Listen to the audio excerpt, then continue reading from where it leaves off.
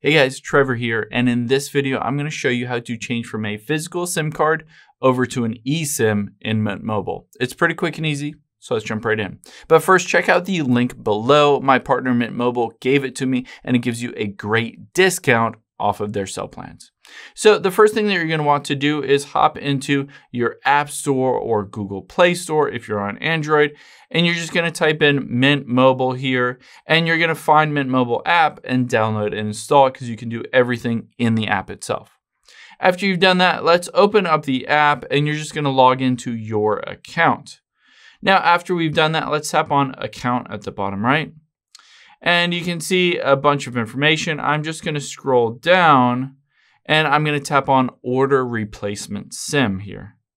And it says, do you need a new eSIM? And I'm going to hit, I want to order a new SIM. And it says, order replacement SIM. Do you want to have a SIM card, a physical SIM card, or replacement for your current eSIM? I'm going to hit replacement for eSIM. And this is my device.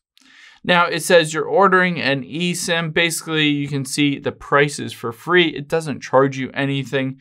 And it says just here, checkout at the very bottom. It'll go through the steps of processing that new eSIM on your phone and activating everything for you. After that, you're going to want to hop into your settings here and then tap on cellular.